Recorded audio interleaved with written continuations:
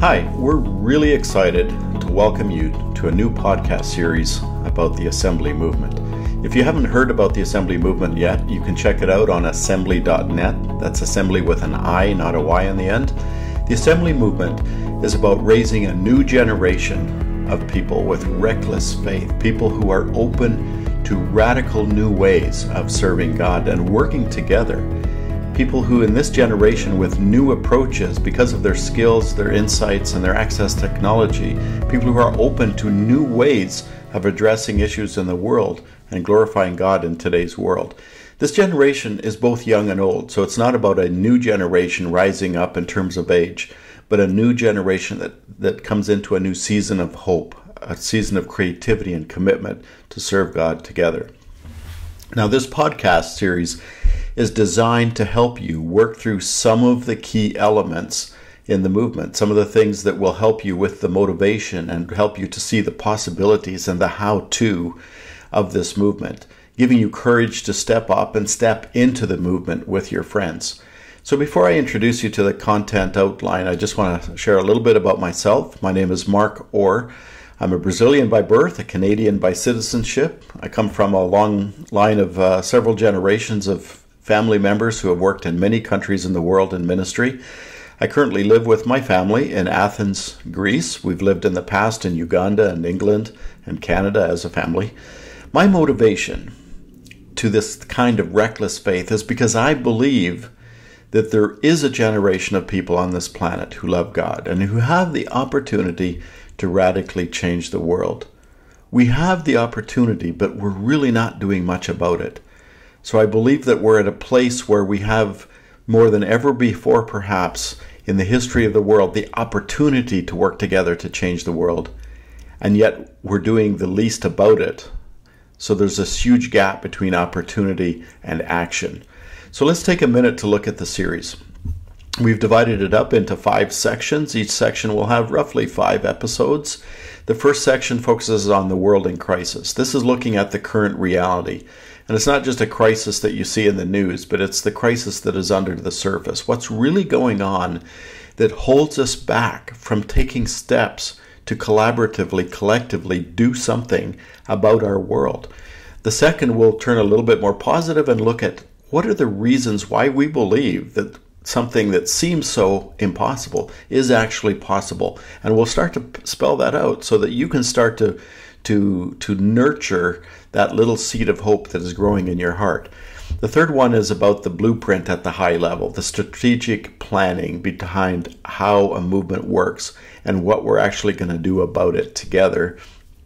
The fourth set of episodes will be about Assembli itself. Assembli is a platform that will bring all those pieces together. Every individual will have a place in Assembli, big or small, someone who has a vision for their street to someone who has a vision for the entire world, many different types of skills. In other words, every single person will have a simple way to engage in radical change in the world. So we're going to be looking at the specific features and functionality of Assembli in that short series. And then the last is what we call an idea storm. We want to get your creative juices going. We want you to be thinking about what the issues are in your neighborhood, in your nation, and even across the world and say, you know what? I think we actually can do something about this. So we're going to run a few brainstorming sessions there with you to help you get going. Most episodes will be 10 to 15 minutes long. If we have a guest, we'll add a few minutes to that.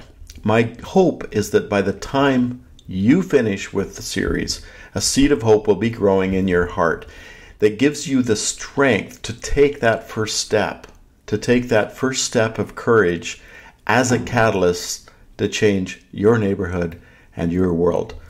The Problem of Hope is the title that we're looking at today. This is a series that is designed to help prepare you to be part of a movement that we believe can fundamentally change the world, a movement that brings every person, every individual who loves God and wants to be a part of change to come together and to work in a collaborative way, in an unprecedented way that we feel hasn't happened for a long, long time. I want to focus today on hope. That's because I believe that hope, or the lack thereof, is one of the biggest problems that we face. It explains why we don't even start the journey of change, and many people are simply not participating in this process. So I just want to read with you a definition that I think is very helpful.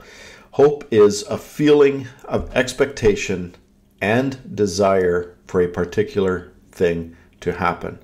Very simple, but there's two very important words there that we'll be circling back to a number of times during the podcast.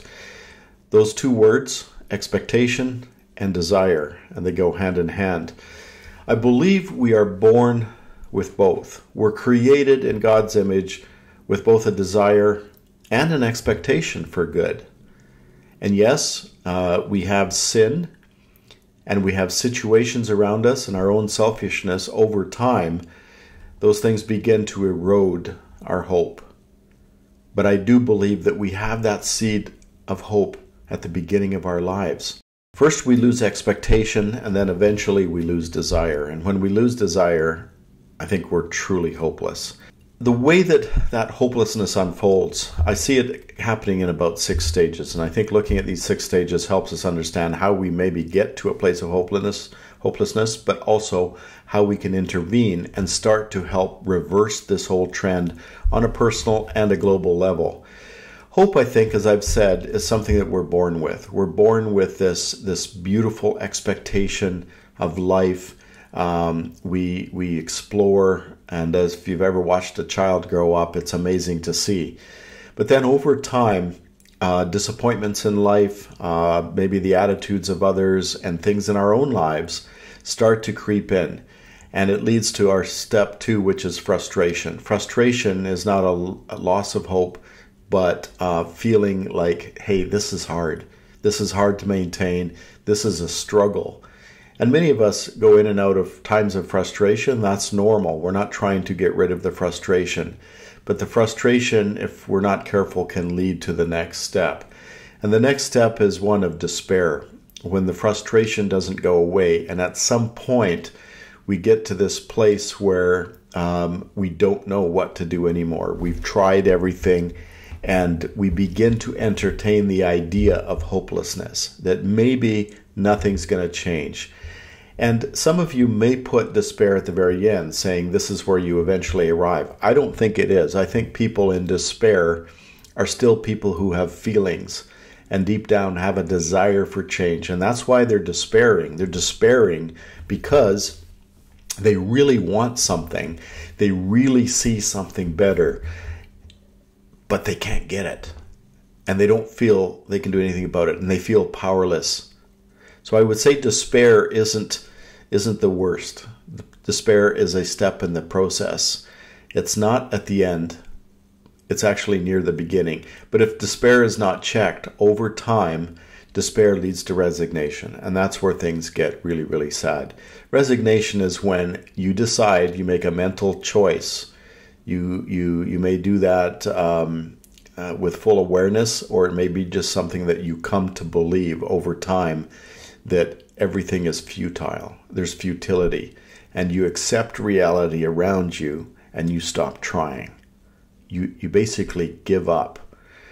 And that often happens in the mind first. And you may still go through the motions of hope and the motions that you want something different. But in reality, resignation leads to this place of inaction.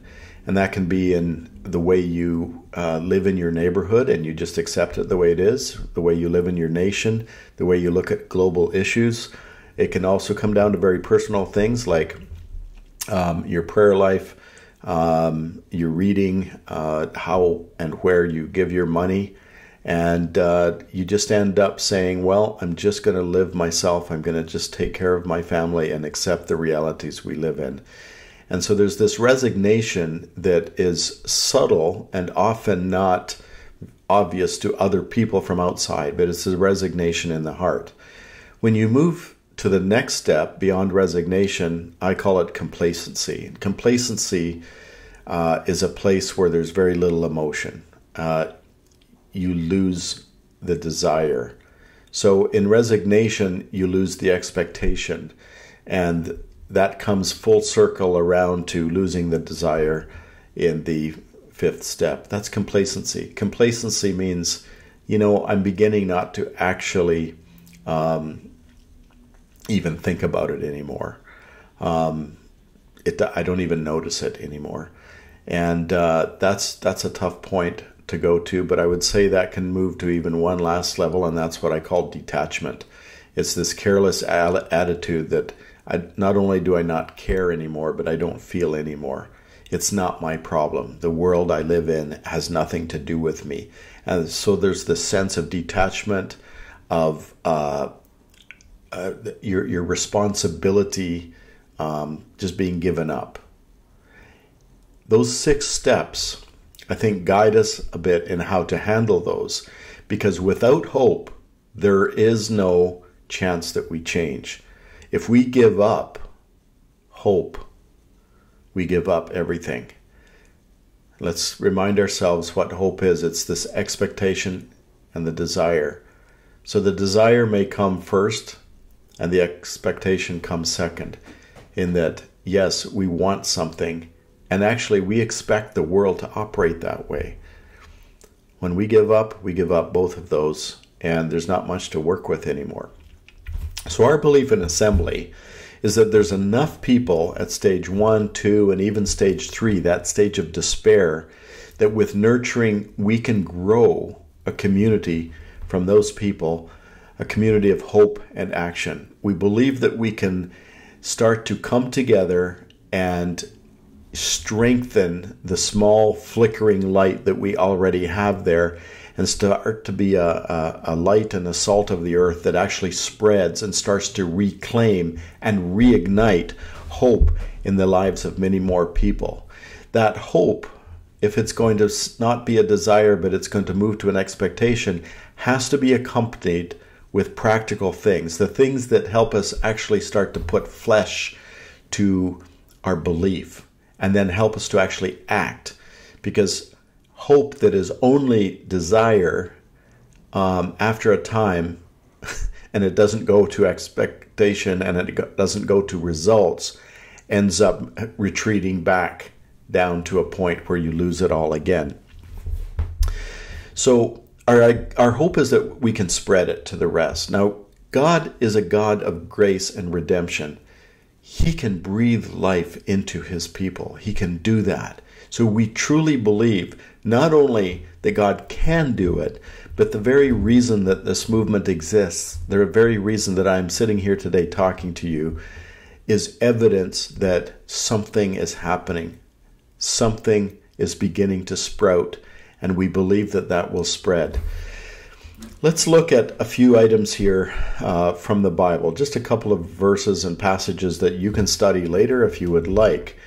The first one I want to share is in Exodus 4:31, and it says, "And when they heard that the Lord was concerned about them and had seen their misery, they bowed down and worshipped." Now, what's the context here? The context is the people of Israel being enslaved in Egypt. Now, you remember that when they first got there, it was because Joseph had been a solution. Joseph was a highlight. And God had brought Joseph through all those things that Joseph experienced. It was God's hand in his life, and brought him to Egypt and set him up to be the solution to an incredible worldwide famine that was happening. And that led to Joseph's family eventually coming to Egypt, and Joseph and the king of that day died, and the people of Israel multiplied there. But as they multiplied, they became the slaves, they became the workers, and they were being mistreated. And they forgot about Joseph, and they forgot about Jacob, and they forgot about the promises. And they began to despair. They began to lose hope. And it's in that situation where God raised up a man called Moses. And there's lots more to that story we won't go into right now. But God said, "I have not forgotten." And God prepared Moses with certain powers, with miracles and experiences that spoke to Moses' heart. And God sent Moses back to the people to give them hope. And God told Moses how to give the people hope. And when Moses talked to them and said, "We're not going to accept this anymore. we are going to leave this land and we are going to go to the promised land.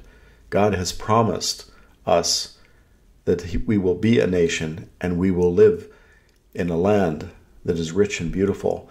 And when the people heard this, that's when they responded this way. They heard that the Lord was concerned about them and had seen their misery. And I think at this point in history, we need to come back to being a people of faith, not just in our everyday survival existence, but a people of faith that believe that we are here to bring hope, to bring peace, to be compassionate, and to be active agents of change and hope in the world.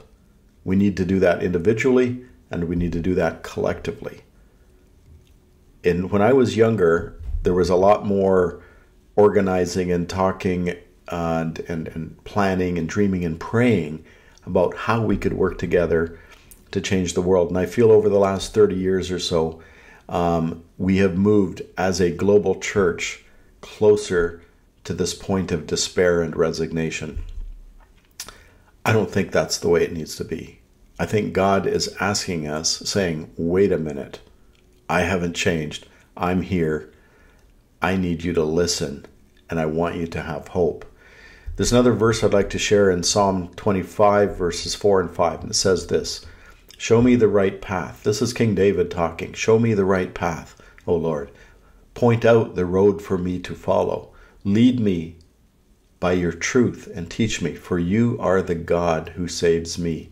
All day long I put my hope in you. David lived in a time of great difficulty in his own personal life. He was being hunted down. He had to live almost in exile in caves, and he was a challenge to the government of that day, and he had to find ways to survive. And in the midst of that, his only hope was not power, it was not strength, it was not prestige. His only hope was God. And he went after God to look for direction and to look for wisdom. And he declared that his hope was in God. We need to come to that place again. That's the seed that God does not allow to die. God wants to nurture that. And I believe there's an amazing group of people across the world, probably numbering in the millions, who desire to hear God and to work together to create vast change. So we're moving in that direction. I want to use an example from the Hunger Games. Some of you have watched the movies or read the books in the Hunger Games a number of years ago. And I found it fascinating, the whole role of hope in those movies. If you've watched the movie, you'll remember President Snow, who was an oppressor. He was the guy lording it over and oppressing the people. And he asks a person called the Game Maker why he thinks there's a winner. And he answers his own question. He says this: why do I believe there's a winner? Hope.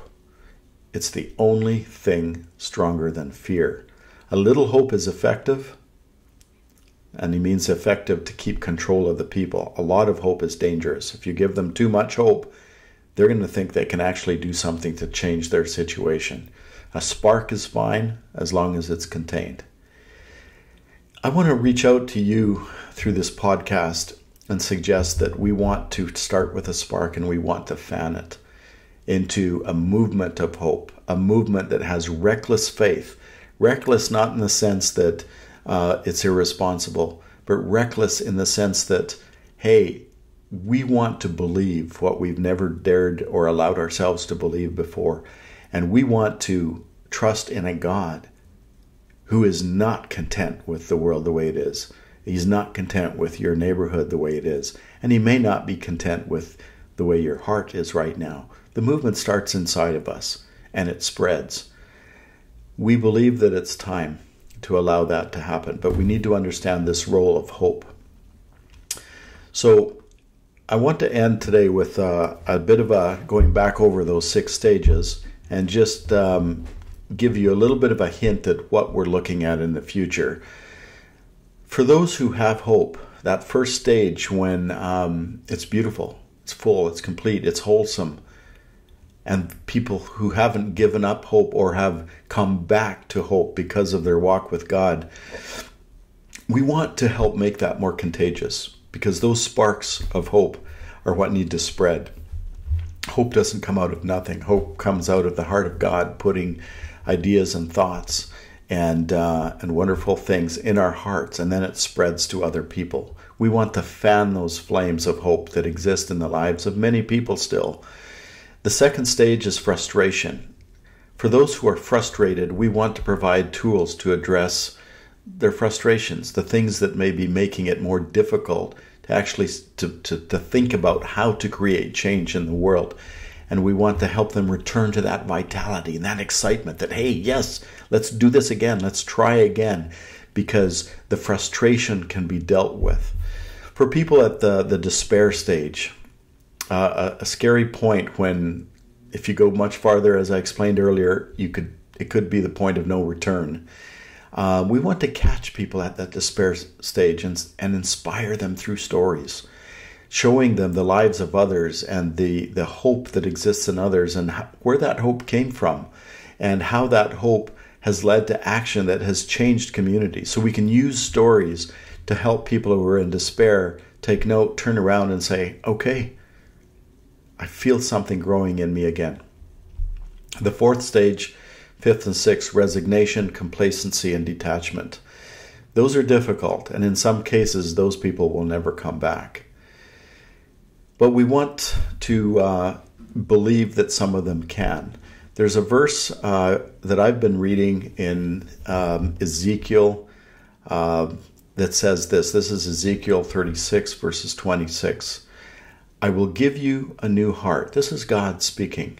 I will give you a new heart and put a new spirit in you.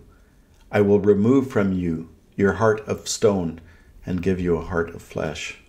Imagine people that are resigned, complacent, and detached with a heart of stone. It's like it's died. And yet God, the Creator, can bring it to life again. And so we pray for a work of the Holy Spirit. We pray for a work in the hearts of those people, that they would start to come to life again.